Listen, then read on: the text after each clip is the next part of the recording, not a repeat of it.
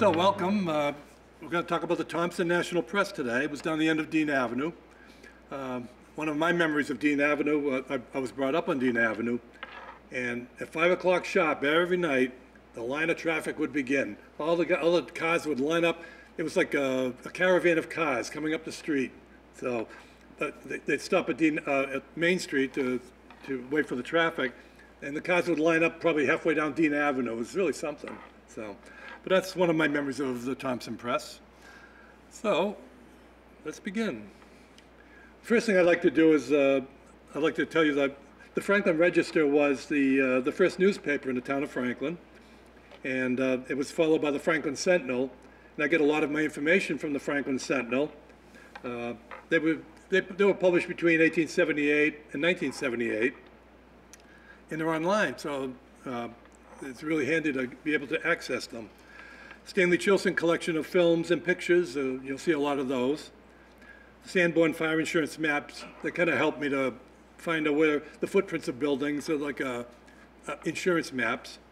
And then personal pictures and postcards that people have shared with me. So, and of course, the Franklin Museum, great place to be. I always like to shout it out because they do wonderful things here. A lot of good displays and things. So, Snow, Bassett and Company. Here's a newspaper clipping that was in the July 30th, 1886 Franklin Sentinel. And it was said that the Westboro Chronotype Company, oh, I'm sorry, that was a newspaper. The Chronotype was, they said that Mr. Snow, Bassett and Company of Franklin were about to double their capacity for making straw goods. And they were about to build a new straw factory, 203 feet long, 40 feet wide, and 4 stories high. And it looks like brisk times are ahead to see such building operations. So a lot of these newspaper clippings here, they had these cute little things that they would say. It's kind of funny, yeah. And then on August 6th, they said there's plenty of animation down behind the trees beyond the soap factory. Now the soap factory was at the end of Dean Avenue on the right at the end of Dean Avenue. A guy named Summers, Rudolph Summers, had that soap factory there. So they said a lot of behind the trees beyond the soap factory, where Mr. Nelson Corbin, with upwards of a dozen men, are rapidly pushing ahead the excavation and the foundation walls for the new factory of Snow, Bassett and Company. Big blocks of Milford granite are scattered about picturesquely on being unloaded from platform cars.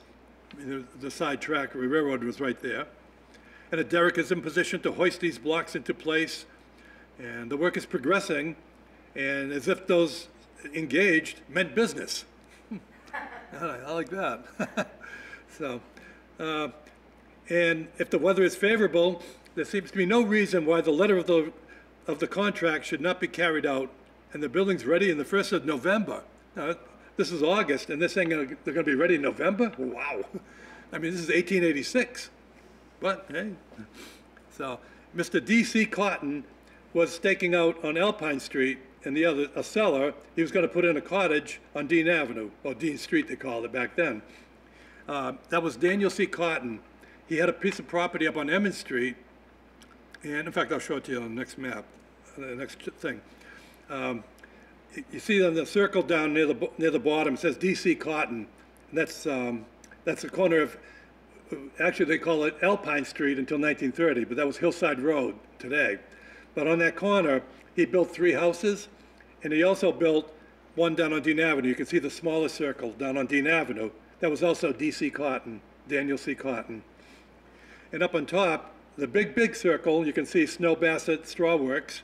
That was what was going to become the Thompson Press. And then you can see the soap factory with the small circle to the right of that. And you can see the engine house and the turntable for the railroad. Way over in the far left, you can see the Franklin Water Tower. That was the first water tower that was built. And that was built around 1886, so that they just made it to this map. I think the second tower was built in the 20s, I think. I could be wrong on that. I haven't really found anything to tell me when they built it. And I'm pretty sure the bigger of the 2 tanks is the newer one. but definitely that one was there in 1886. So, and then I noticed that the land, it says number 40, but the land was owned by an H.V. Snow. And I don't think it's any coincidence. It could be, but that the straw factory was owned by Snow and Bassett, so maybe he donated some of his land. Yeah, I don't know if it's a coincidence, but there you go. And then this is Google Earth. That's one thing I love about Google Earth. You know, you can zoom in on things. You can, and what I got really lucky because a lot of times on Google Earth, what they do is they update with what looks like today. This is an older version of it before they updated it, so you can still see the Thompson Press in its configuration before they tore it down. You can see that down the lower part of the picture, and you can see Dean Avenue and Hillside Road, and you can see what those red symbols.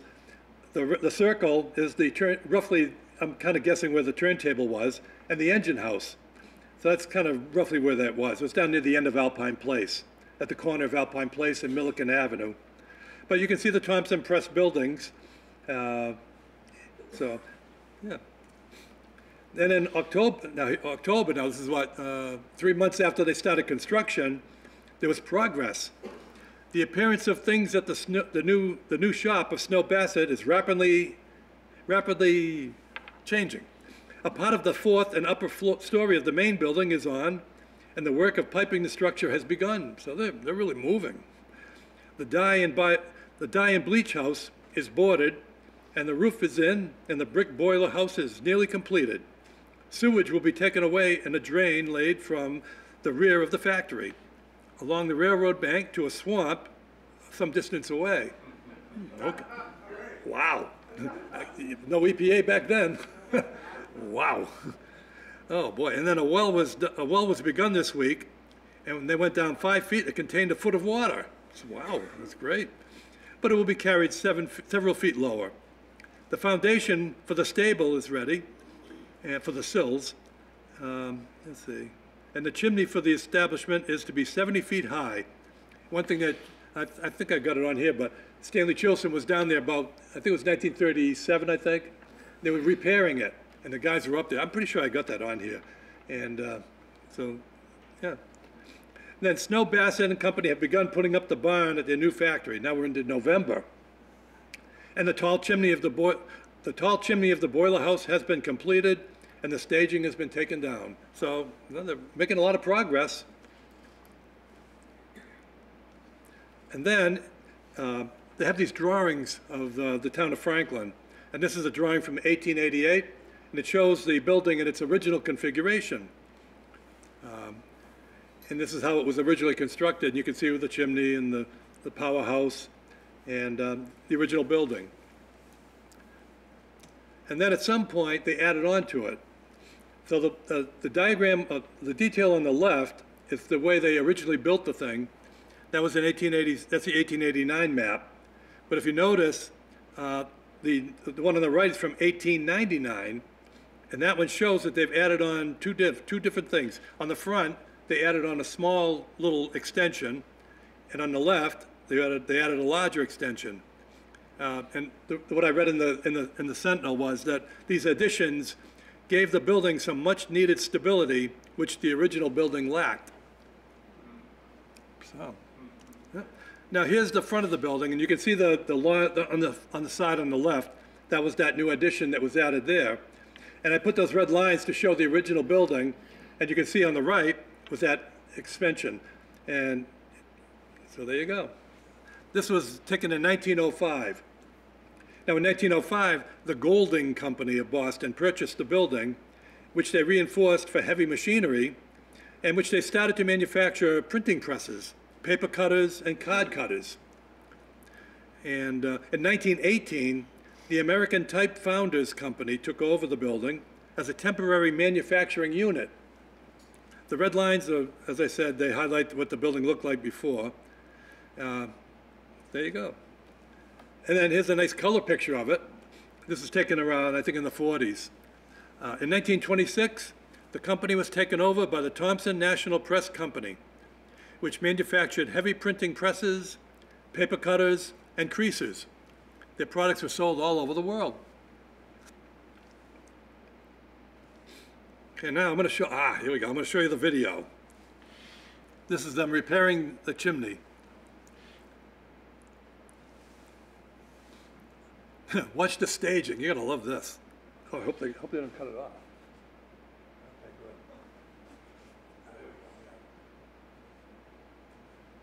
There we go. Look at that, huh? No safety lines. No safety lines. I mean, look at just how they attach them. I'm assuming there's a ladder on the back. How would they get up there? Right, they must have climbed up a ladder. Yep. I mean, what a ladder that was. Woo. Look at that. They just, Now I come from a family of bricklayers and masons. I'm off from London, and one of my relatives was one of those guys. Oh. But that's high up. I mean, you can see the side of the building here. That's 5 feet. Wow. Say, Stanley Chilson, unbelievable. He was everywhere. I mean, wow. And then I can remember the tar truck would lay down the tar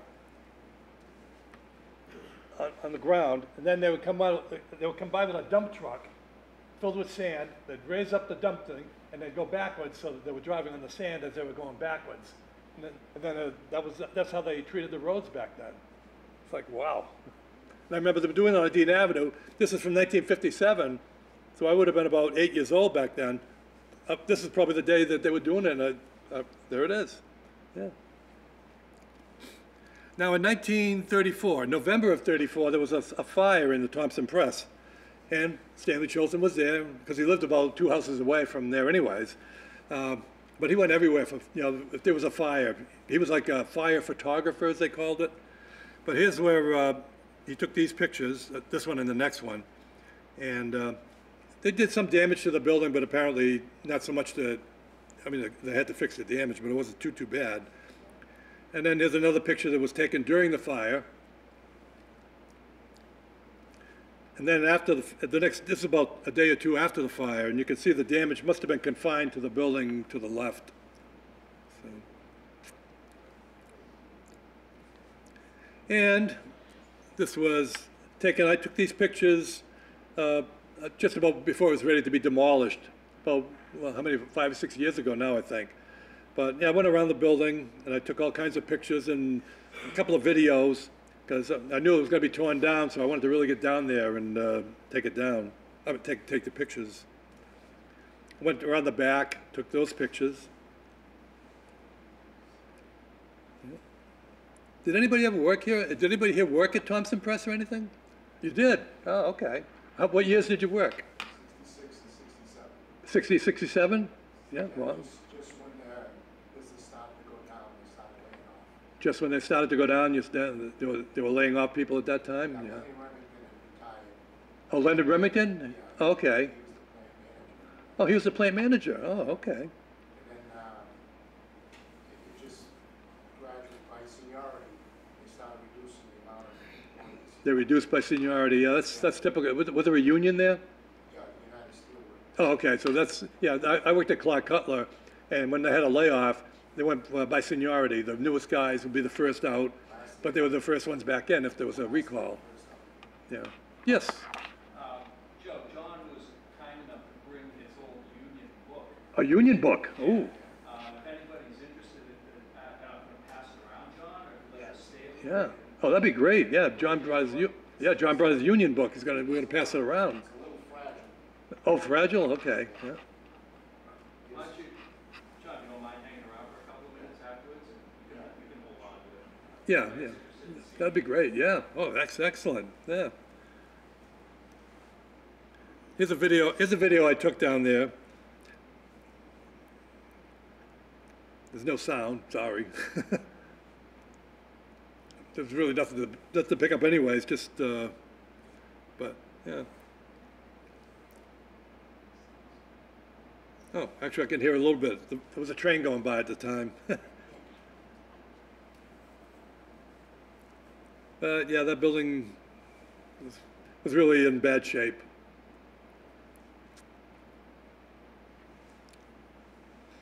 What year was that?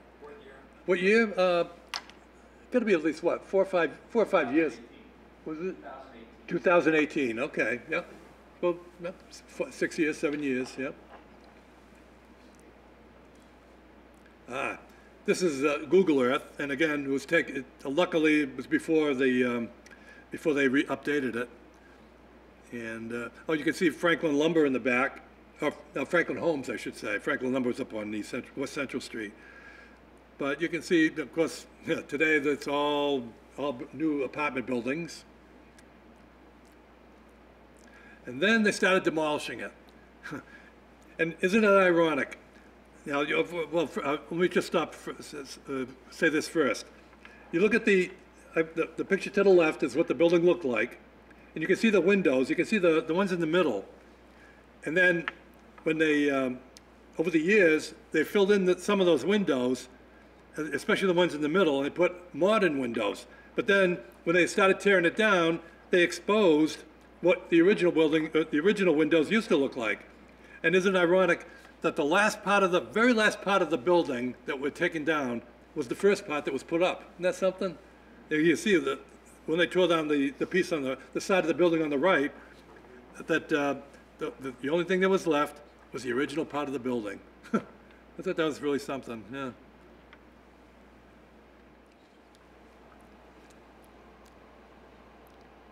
You know, I live in North Attleboro. They just tore down a big mill on Broadway in North Attleboro. It just reminds me of that. I was watching them tear that down. Yeah.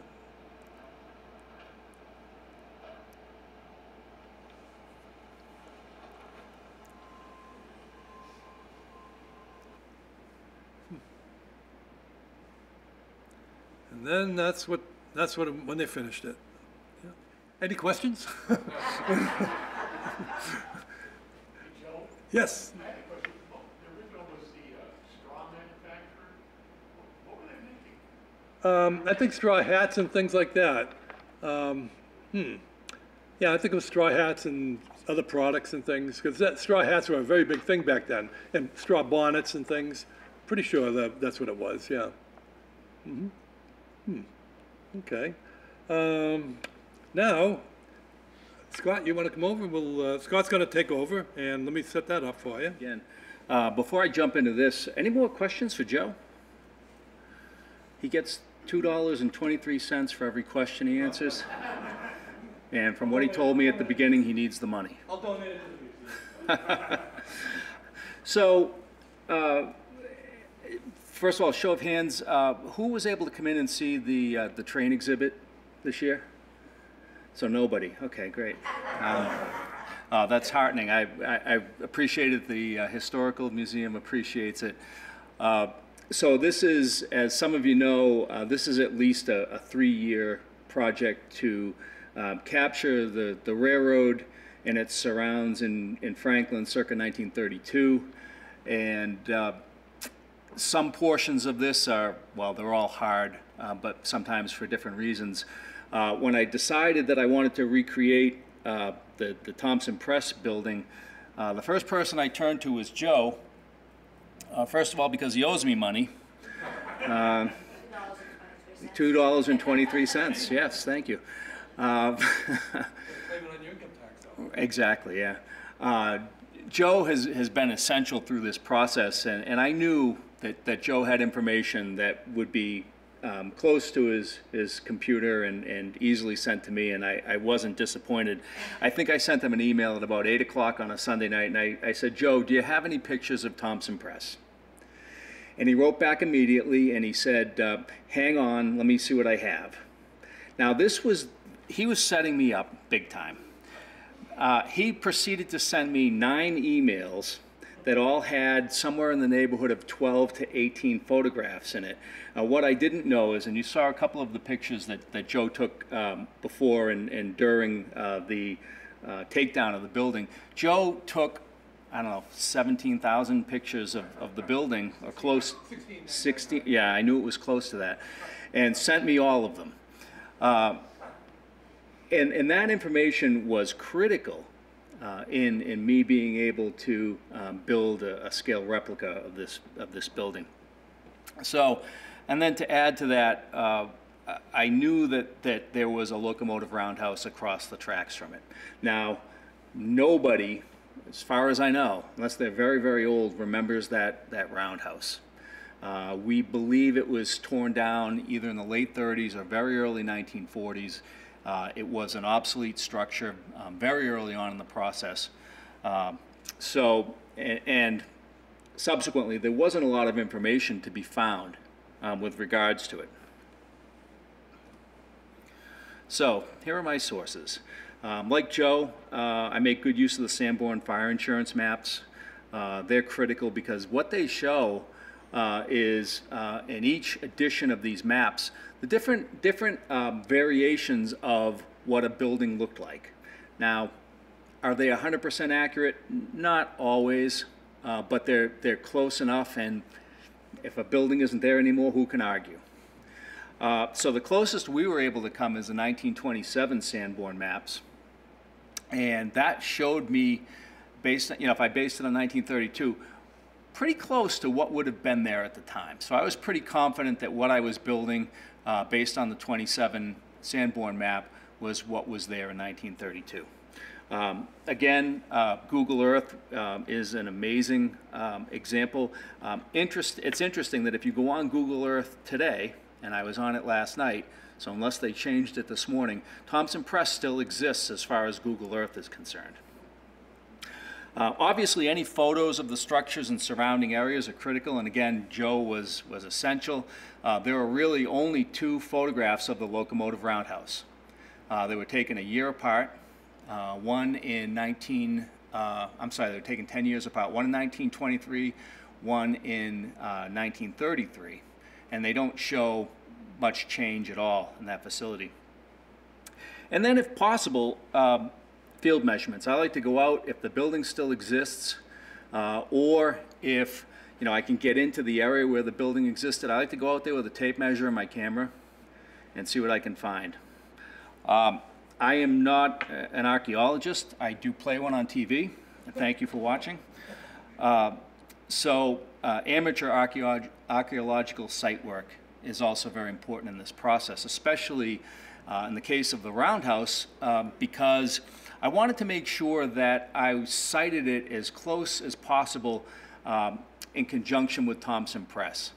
I wanted these exhibits to be as accurate as possible, because there's always someone that will come in and say, that's not right. So again, here is basically the same Sanborn map that John showed you, except this one is from 1927, and I apologize that it probably looks a little small up there. But again, you can see the locomotive roundhouse on the right side of the tracks, and as you work your way up or north, or in the case of the railroad, east, you're heading towards Boston. Thompson Press is on the left. And again, based on 1927, I've got a pretty good idea of what was there.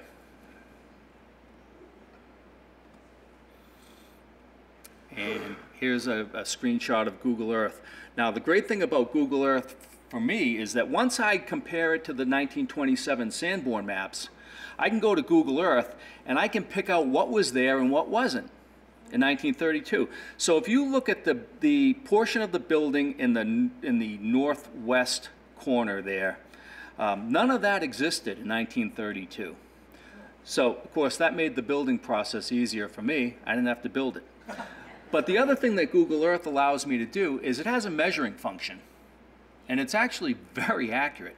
So all you do is start a point on one corner of the building and run it to the next corner and deduct, in this case for roof overhang, 2 feet, and I know how long a wall is. So see, you learn something from me. That'll be the first and last time that ever happens. So again, when you're trying to build something to scale accurately, that's a critical piece, because obviously I couldn't go and measure that building. It wasn't there. So when Joe says in his data that building is 203 feet long, he is absolutely correct. That building was 203 feet long and 40 feet wide.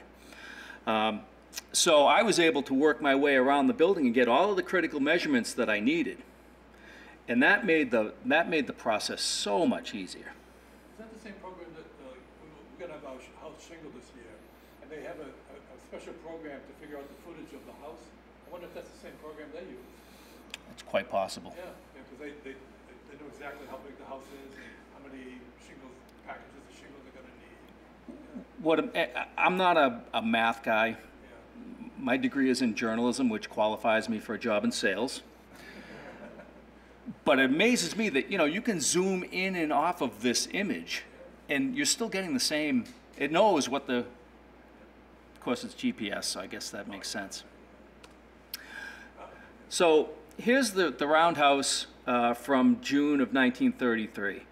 And although this shows us really only two sides of the building, it actually offered up enough information for me to build this to scale based on information that I already know about roundhouses in general. Yes, sir? So what is a roundhouse? What is it used as a maintenance facility? So it's a locomotive maintenance facility, and a roundhouse is paired with a turntable. Turntable sits in front of the roundhouse, the locomotive pulls onto the turntable, and the turntable spins. And it lines up with an open stall, and then the locomotive pulls into the roundhouse. Now, roundhouses have different functions. They can purely be for storage. They can be for storage and light maintenance, or in some cases on larger railroads and in hubs, they can be storage and heavy maintenance. This one was mostly for storage. I don't think there was a lot of maintenance going on there. You see on the right-hand side of that building on the long wall, you see a bump out. And on my model, I built that as a machine shop because I thought it was more interesting, and who's going to argue with me? More than likely, it was a stores warehouse. I don't think they did a lot of maintenance in this building. In fact, I don't really think that, especially with regards to the building itself, there was much maintenance done at all. In fact, I'm pretty certain that the definition of deferred maintenance was invented based on this building. One thing I've wondered about is the height of the doorway and the stack on the locomotives.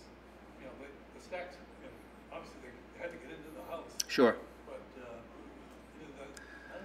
So these were tall buildings for a couple of reasons. One, you're absolutely right. When you measure a steam locomotive from the rails to the top of the stack, and that stack could be of different configurations and sizes, it had to get through the door. But the other thing too is that if they didn't build the roof high enough, the smoke from the locomotives would collect, and you wouldn't be able to see or breathe or anything. This particular building had to be a little slice of hell on earth to work in, and here's why. I've been in the hobby of model railroading, and I consider myself a railroad historian. I've been in the hobby since I was 4 years old. I've seen and researched hundreds of locomotive roundhouses. This is the only one I've ever seen that was clad in tin. And there's a theory that Joe and I derived. I'm going to pull you into this whether you like it or not. Harry Haywood donated the money to build this locomotive roundhouse. The reason he did that was because back then in the winter, locomotives had to run backwards into Boston. Now, a lot of Haywood's employees came from other towns other than Franklin. And if you're familiar with how steam locomotives work, they have an open cab and then a tender full of coal and water, or in the old days wood. And if you were running backwards in the winter, you were open to the elements. So, if it was snowing, if it was freezing, too bad. So what happened in a lot of cases is if the weather was really bad, the trains wouldn't run. So Harry's employees couldn't get to the mill, and consequently it was costing him money. He donated money and the land to build this roundhouse, but he probably didn't donate enough money. And the railroad said, okay, we'll build you a roundhouse, but we're not going to spend a penny out of our pockets. Now, most roundhouses I've ever seen, all roundhouses I've ever seen, except this, are either brick, stone, or wood. This is whatever the stud walls were, probably 2x8s or 2x6s, and then they nailed tin panels, 4x6 foot tin panels right over it. Can you imagine? And by the way, there are only 8 windows in this entire building. Can you imagine what that must have been like in July or January? And on top of that, you've got the smoke from the locomotives, which even with a high roof, probably still was a little bit of an impediment. And the heat of the engines when they went in, they were Oh, just, yeah, I mean, they were basically, you know, tea kettles, giant tea kettles. So the heat that they must have emitted was probably almost unbearable. Have you been to the one in Plainville? Yes. So for those of you who are interested, there is a brick locomotive roundhouse that the New Haven Railroad built that's still standing in Plainville on West Bacon Street. An oil company bought it several years ago, and they use it to store their trucks, but you can drive in there. It's a dirt road access in there. And you can see, you know, what an actual, and this building is beautiful. The brickwork on it is fairly ornate. You can see the remnants of the foundation of the turntable buried in the ground. And it's kind of interesting to think how that operation all worked. That's in Plainville on West Bacon Street. So if you're on 1A, heading towards North Attleboro, and you get to the lights where the bookstore is on the left, if you take a right there and go down about a quarter of a mile, it'll be on your left. Right before you go over the bridge, there's a little bridge there. And as an aside, another interesting piece to this picture is you see that passenger car that's to the left of the building. At that time, it was being used as crew quarters or, you know, some type of storage. We believe that that passenger car, if you notice, it's white. We believe, and based on the age of that passenger car, which I can confirm goes back to the 1800s, that was part of the white train that the New York and New England Railroad ran from Boston to New York City. And that was probably more than likely one of the remnants of that train. So if you are standing in the roundhouse area and you turn to the right, in this case is Golding Manufacturing Company, soon to be Thompson Press. This is, to me, this is the seminal picture in this presentation because, first of all, it's such a high quality picture, probably taken with an 8x10 view camera, and it shows so much information not only about Golding Manufacturing or Thompson Press, but about the roundhouse and turntable facility. So the first thing is, and I don't know how clearly you can see this, but Joe showed a video of them fixing the smokestack, the chimney. Take a look at the face of that smokestack. There is a crack that must run 40 feet that runs vertically up that thing. So, you know, again, these were the days before OSHA, before the EPA, before even building inspectors. You could pretty much do whatever you wanted and get away with it. Lord only knows how long that smokestack, and as you can see, there's smoke coming out of it, so it's completely operational. But that's a collapse waiting to happen. And this picture was taken shortly after the turn of the 1900s. I think this is probably 1904, 1905, and the reason I know that is because of the age of the freight cars in here. The other piece of information, well, a couple. So you see the fire escape. That fire escape lasted until they tore the building down. So that was, so if they put it up the day before this picture was taken, it was still well over 100 years old. Now, let's face it, the building was probably a fire trap. I can't imagine needing to climb down that fire escape in, you know, 2004, knowing that that fire escape was 100 years old at that point. No, you're jumping out a window, yeah. And let me tell you that there's stuff down below there that would impede your fall eventually before you even got to the ground. The last thing I want to point out in this picture, which makes it completely fascinating for me, is that this was clearly during the construction of the water. There was a water column that serviced the locomotives there. The reason I know that is because on the left you can see a stack of pipes, flanged pipes. Now, what's interesting about this, beside the fact that it tells me that it was replacing a water tank that was there, was that water came from the water tower that was across from the station, almost a half a mile away. And they ran that pipe down from the water tank, underground, along the tracks, all the way to where the turntable was, where it fed that water column. So, and I suspect that the photograph was taken for one of two reasons. One, because someone was filing an insurance claim about this chimney. or someone was curious about what they were building down there and saw the pipe. This area was not easy to get into. The access to it was off of Alpine Place, and if you drive down Alpine Place and you get to the sharp right-hand turn, you will see straight ahead a dirt road that goes down and to the left. And that's how you, if you worked at that roundhouse, that's how you got there. So here are two more pictures. The one on the bottom left is one that Joe showed in his presentation. But again, it gave me information in terms of how many windows, the type of window it was. This was a basic 6/6 mil window. There is a company that was kind enough to make it in plastic. So that made my life a lot easier. So all I had to do was match up the window, buy 400 of them, and paint and put glass in every single one of them. But that's on me.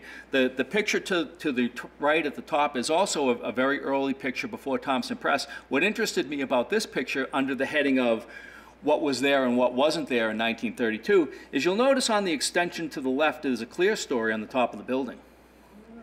And that didn't exist on the 1927 Sanborn map, and it certainly didn't exist in later years either.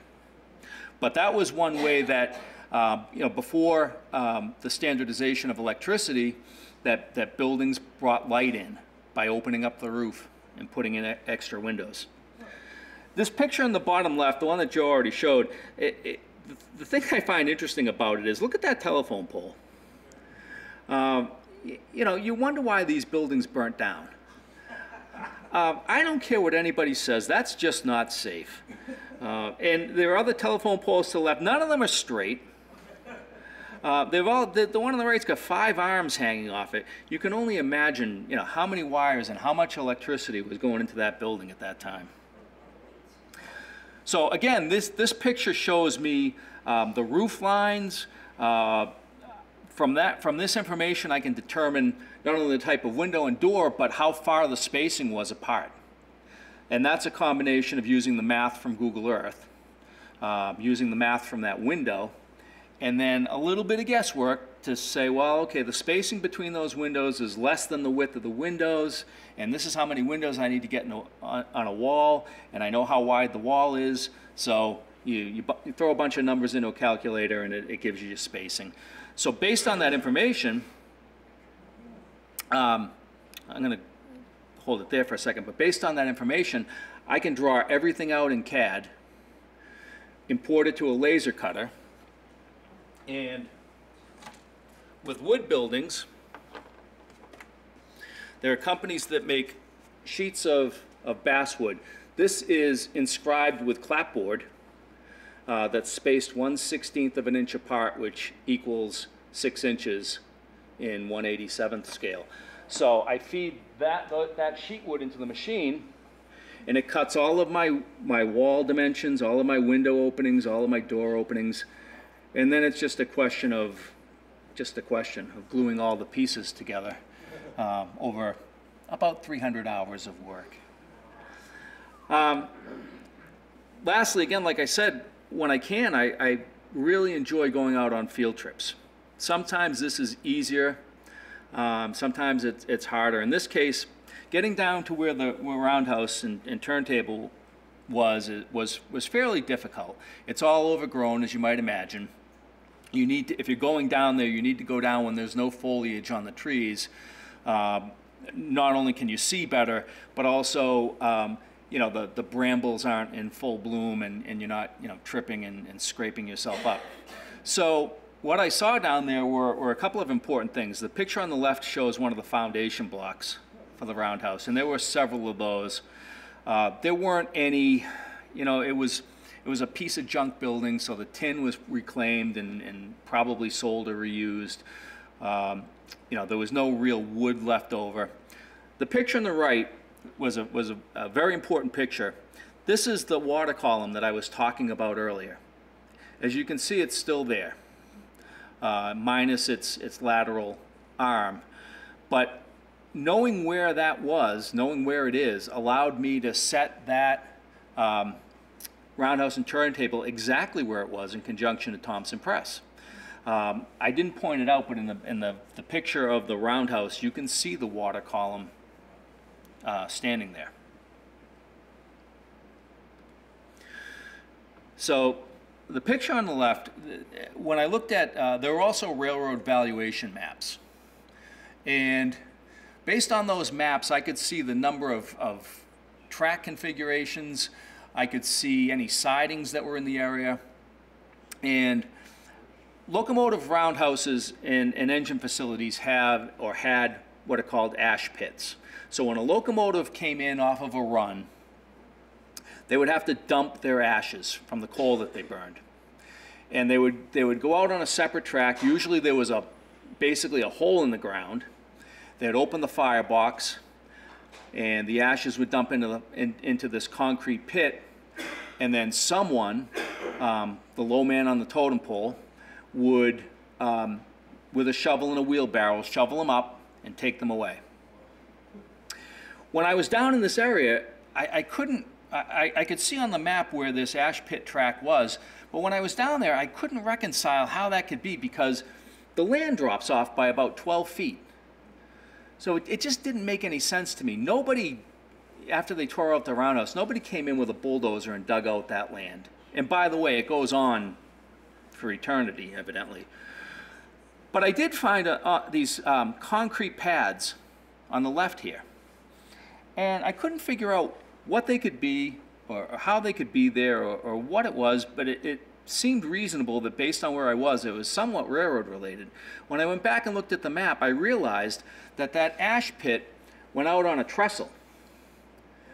And these pads held up the footings, the legs of the trestle. Again, under the heading of no EPA, this trestle bordered a stream. The stream is still there, and you can see the stream on the map, and you can stick your fingers and toes in the stream now if you want. They were literally dumping the ashes into the stream. So just like Thompson Press or Golding or Snow and Bassett, they were dumping, whatever they wanted into that waterway that went out into, what's now Delcarts. Same thing here. This stream inevitably ends up at Delcarts, and there's probably still a lot of ash sediment on the bottom. On the right is a picture of an old railroad tie that I found in the woods there. Probably hasn't been touched or moved for 70 or 80 years. So, those are some of the things you can find and get at least some sense of how you're going to interpret what was reality versus what you're about to build. Any questions on this so far? So that was this past year's exhibit. The year before, we did the train station in the center of town. What's next? This is what's next. This is called my Waterloo. So, under pros and cons, the good news is the building still exists.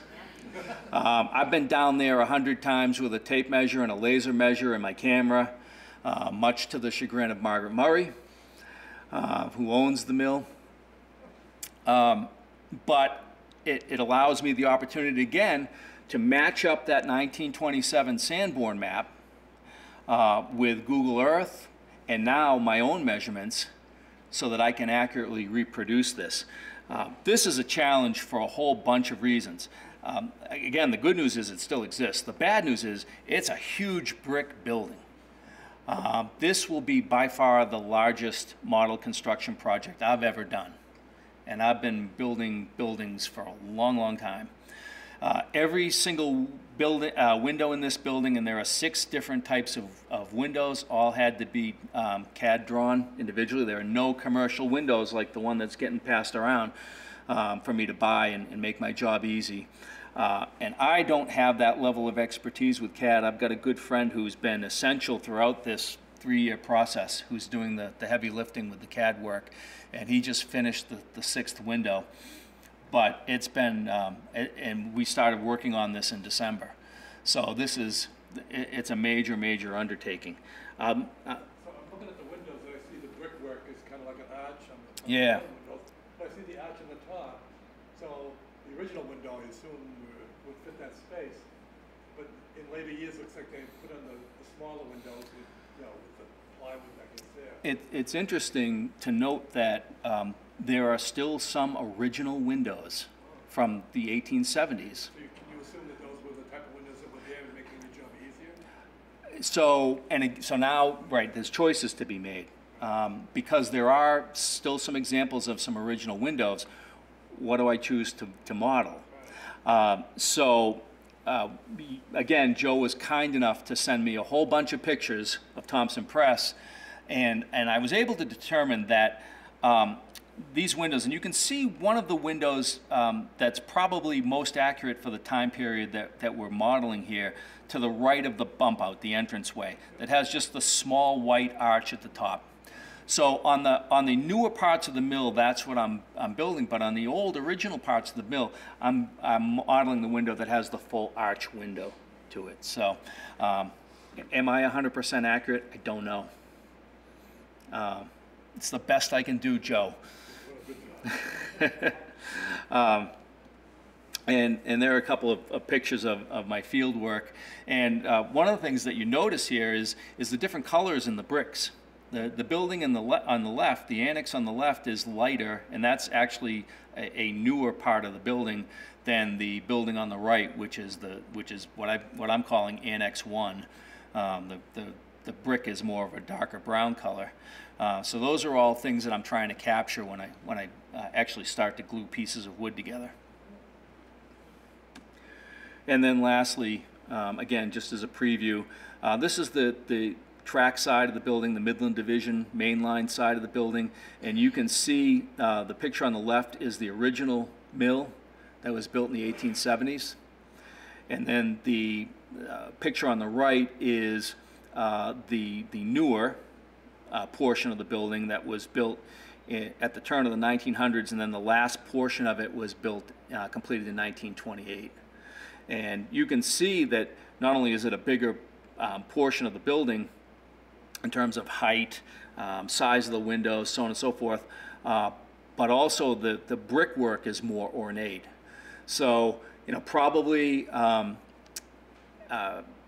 Haywood family had a little more money in those days. Business was good, and they didn't spare the money for you know, the more elaborate brickwork. So that's what's coming up. Hopefully in December, that goes on display. I say hopefully because until I start actually laser cutting wood and gluing it together, I'm just not going to have a sense of the timing of this thing because it's so big. In conjunction with this, as part of that exhibit, I'll also be including the Franklin Paint Complex, which back then was the Franklin Yarn Company. I don't have pictures of that, but again, if you go down Cottage Street Extension, you can certainly see it on the right. The wonderful thing about that is that most of that complex existed in 1932. So it's fairly easy to get the information that I need in order to build this thing. What did they manufacture? What did they manufacture? At the mill store? Yeah. So different stuff over the years. And stuff is a technical term that I like to throw out. Originally, one of the products was called Satinet. And Satinet was a silky material that they used to line hats with, straw hats. They also used it to line caskets, among other things. So there was a pretty wide array of uses for it in those days. In later years, it became strictly a woolen mill, and they made woolen textiles there. Interestingly enough, as I was doing my research, there's really three main sections to this building. And the last section, which was built early on in the construction process, was what they called their dye houses. And Franklin Yarn abuts this building. In fact, it encroaches on it. There was no building code in those days, so if you actually went down there and looked at how this all meshes together, you'd think, how the heck did this pass muster? There's a sluiceway that runs in between the buildings, and Franklin Yarn's buildings that were closest to this sluiceway were also their dye houses, coincidentally. or not. And again, if you're standing on these tracks and you look down there, you'll see that sluiceway and you'll see the clay pipes that come out from the retaining walls. And literally what they did was they took the buckets of dye and they dumped them into a hole in the concrete floor, emptied out into the sluiceway that runs into the wetlands behind the mill that's now the apartments on the other side of the tracks. Again, no EPA. So to me, that's an interesting talking point and an interesting piece to model. So that's going to be a part of this whole exhibit next year, being able to show that. Yes, Roger. Oh. The picture that you had of the Thompson Press that showed the crack in you were guessing as to why somebody might have taken that picture. Where did you find the picture? It's in the museum's collection. Joe also has that picture in his collection. You know, among the 300 or 400 others that we have. So, you know, there were a couple of prominent mills in Franklin, the Haywood Mill obviously being one of them, Thompson Press being another. So they would have been photographed probably more often than the smaller sweatshop type places that also existed at that time. I wanted to point out that, again, when I was down at the Roundhouse facility, just like the year before when I was looking for information on the coal company across from the station uptown, I found some remnants of business as it took place down there. I found some coal, and I don't know how well you can see this, but does anyone know what this is? It looks like coal. It's called a clinker, and anybody who heated their house with coal back in the day knows what a clinker is. It's basically the byproduct of coal. It's the part of the coal that doesn't burn off, and it tended to stick to furnaces. It stuck to fireboxes and steam locomotives, and they used to have to go in there with a big long steel pole and break it off. So I'm going to pass this around. What makes this unique compared to the coal I found last year was that at the coal dealership, that was hard coal, that was anthracite coal. They used that for home and business heating because it burned cleaner. This is soft coal. This is bituminous coal. There was much more of it. It was much cheaper. But, you know, those pictures you see of the steam locomotives with the smoke billowing out of the smokestacks, well, that's because they were burning the worst grade, lowest possible, highest sulfur coal that they could get their hands on because it was dirt cheap. So it was interesting to note that, you know, there's still remnants of that operation down there. That's my last slide. Any questions, comments? Yes, Roger. That previous photo that you had where it had the end of the building, it almost looks like that some of the brick that was a little lighter color. Do you think that those were windows that were bricked in? In some cases it was, and that was one of the things that took me the longest in my research, is determining you know, where there were windows that aren't now. There were a lot of doors that were cut into that brickwork over the years as pieces of the mill were sublet. New tenants needed access to certain spaces. Now, the way the mill is configured now, there's kind of a back portion of it that you can't even get to. It's not even open now. The only way you can get to it is by walking through one of the additions that's been built. The problem with that is that again, when this mill was built, there was a well that was dug out back. And that well served a couple of purposes. One, it provided water for the dye houses, but also it was for fire suppression. And they built, again, a tin-clad octagonal enclosure over this well that was insulated with, well, what would you insulate with back then? Oh, asbestos. That universal material that's even a great dessert topping.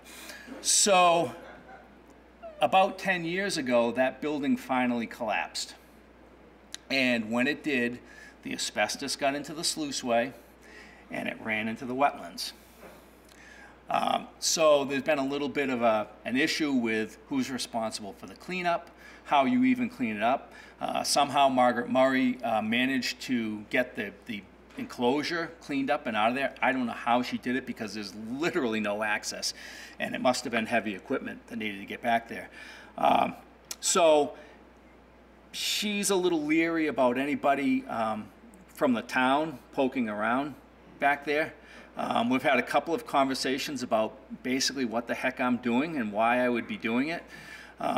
So anybody that knows Margaret, please tell her I'm a great guy, even if you have to lie a little bit. So in conjunction with this project, I just want to add, before we wrap this up, Joe and I are working on a potential documentary for this. We think it's a big enough project to warrant it. Yes, ma'am.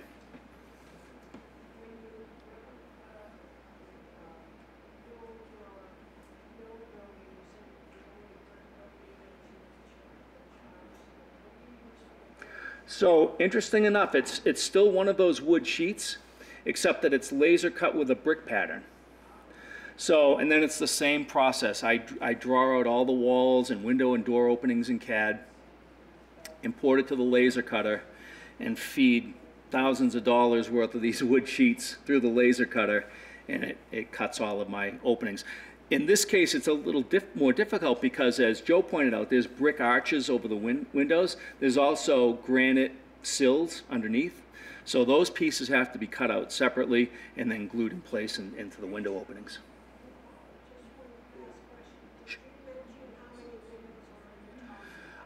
There were 420 or 418 windows in the Thompson Press building. So, in fact, when I bought the windows, the supplier that I got them from, I used to manufacture structure kits for the hobby. He thought I was going back into the structure making business again. He couldn't understand why I was buying 400 windows at once. Yes, ma'am. I'm just wondering how far the tracks go back. So originally they went to Newburgh, New York. Now they only go past the bridge down to, why do I always? Grove Street, thank you. Senior moment. They end at Grove Street now, and it becomes the Snet walking trail. So, but back up until the 60s, they went to Blackstone, and before that, they connected through Hartford to Newburgh, New York, and from Hartford you could get anywhere. So these tracks right here. And by the way, in 1927, there were 10 tracks that crossed Union Street. 3 that went to the Milford branch to the right, and 7 that were part of the Midland Division. And only one of them was the siding track for this mill. So there was a lot of railroading that went along. During World War II, the government rerouted all of the military troop trains over the Midland Division, as opposed to the Shoreline Division, which ran through Providence and New London and went down the coast that way because they were afraid of submarine attacks. So in Franklin at that point, if you stood on the bridge on Main Street over the railroad tracks, you could see 86 trains a day come through Franklin. So it was a major operation. Yes, sir, you had a question? Yes. During Joe's presentation, he gave credit to Franklin Sentinel. And I think, Joe, you said that it's amazing. You can go online and you get access to all their records back to the 1880s even of the Sentinel. Yeah. Oh, yeah. So have you used? I mean, obviously, there's a lot of questions about how things were done 150 years ago now, almost. Have you used the Franklin Sentinel online to try to get more information about the happenings around these buildings, around the round table? It's a great question. No, I use Joe. Who uses the Franklin Sentinel? No, I'm blessed in that this is, I do the construction of the exhibits, but there's so much behind the scenes that goes along. So many friends that have chipped in to help out. Not the least of which is Joe, who's been essential. But again, my friend that does the more advanced CAD work. I've got a friend who's a member of the New Haven Railroad Historical Society that's been essential in providing me some information. So I haven't needed to do that then. There's been enough photographic evidence, map evidence, anecdotal evidence that I've been able to do this without it. And the other piece too is, there's a time factor associated with this. Yeah, just as a follow-up though. Yeah. I mean, there's a lot of probably able-bodied have to do community service work. Yep. And probably dean history students that might be willing to help out with that kind of research online. That's something to keep in mind. I appreciate that. Yes, ma'am. What occupants are now in the, besides the Franklin Industry? There are a handful of smaller businesses, but I would say up until probably 4 or 5 years ago, probably 80% of the building was occupied. Shire Bookstore was in there, and they took up a big chunk of Annex 2. When did they leave? I want to say it was at least 5 years ago, and it may have been a little longer. Now it appears that the whole back end of that mill is empty. Yeah, I would suspect so. When I was out there a couple of weeks ago, explaining to Margaret again what I was doing there, I noticed that the back portion of that mill, the windows had been broken. She's also put up security cameras, which makes a lot of sense because if people are down there breaking windows, you know, she doesn't need that either.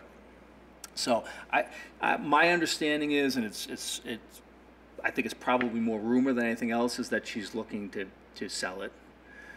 I know that little gift shop is moving. Yeah, yeah, it's moving down to East Central Street. Yeah. Yep. Yes. How does Mayflower Textile fit in with your store? I remember seeing signs Mayflower Textile. Yeah, they're not there anymore. Was that the name of the building before? No, I don't believe it was. And Joe, correct me if I'm wrong, but the Murray family bought it in 1949. Margaret is the third generation owner of the family. Her grandfather bought the mill. It had gone through a couple of bankruptcies. Was it Harry Vargin? Harry Bullocken ended up with a partner buying it at auction, and I think it was like $39,000 or some really ridiculous cheap price. They sold it about a few years later. Yep. I think it was 44 when Murray's bought it, I think. Okay. So it's changed hands, and I think as the textile industry in general moved out of the north, it opened itself up to smaller, different types of businesses. There was an ironworks in there at one time. There's a couple of really small high-tech companies that are in there. But you know, it's just a really, really old building, and you know, in 5 years, who knows where it'll be. There was a dress shop down there too. Yes. Yep. Mrs. Frangelo. Yep. Anybody else? I see no hands. Paul. Okay. So we have a video display on the front side of the display cases here. Feel free to take a look. You'll see more pictures of not only the diorama, but also the prototype buildings. Folks, thank you very much for coming in. And thanks to Joe Landry for his presentation. This program was made possible by your Franklin friends and neighbors. Good folks just like you. Thanks for supporting Franklin TV. And thanks for watching.